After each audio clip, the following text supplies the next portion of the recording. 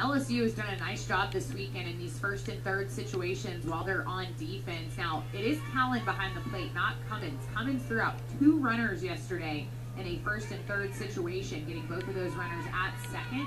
We'll see what they decide to do here if Macy Allen runs. Center field, back, deep, gone, and the Aggies take a 4-2 lead on Katie Dack's pinch hit home run.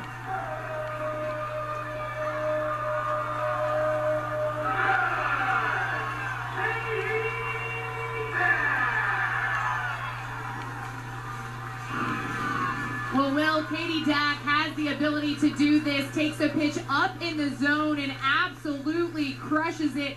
Wind may have helped just a tad, but Katie Dack with all the power in the world, clear over the camera tower in center field. What a shot by the freshman.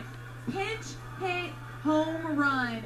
You can't ask more from a freshman or a pinch hitter than to come in clutch in a situation like that.